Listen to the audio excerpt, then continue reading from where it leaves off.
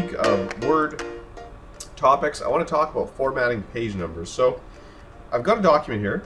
It's got a couple pages of a table of contents, and numbered page 1, and table of figures, page 2.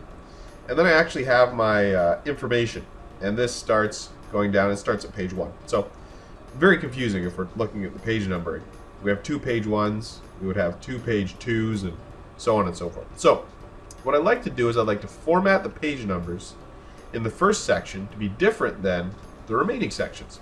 And here's how you do it. Because I put the page numbers in the footer of the first and second page, I would need to go edit the footer. Now, to do that, we could just double-click the footer. I've always gotten into the habit of going Insert, clicking the footer button, and choosing Edit Footer. I know it's a longer way to go, but that's just the way that I've been doing it. So then I'm going to go click over on the page number, and on the Design tab, you have a button at the very start here called Page Number.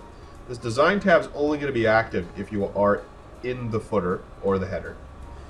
I'm going to click the Page Number button, and in the Page Number button you have a button towards the bottom that says Format Page Numbers, and that is just going to be from this section. So the first thing I have there is the number format. So let's say I wanted to use some Roman numerals for my table of contents and my table of figures pages.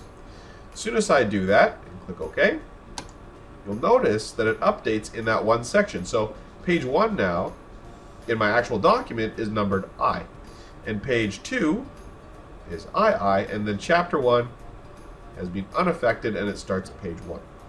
So if I've broken apart my document into sections, I can even format the page numbers differently in each of those sections so that my document makes sense and is a little bit relevant when I'm dealing with table of contents, tables of figures, these types of things.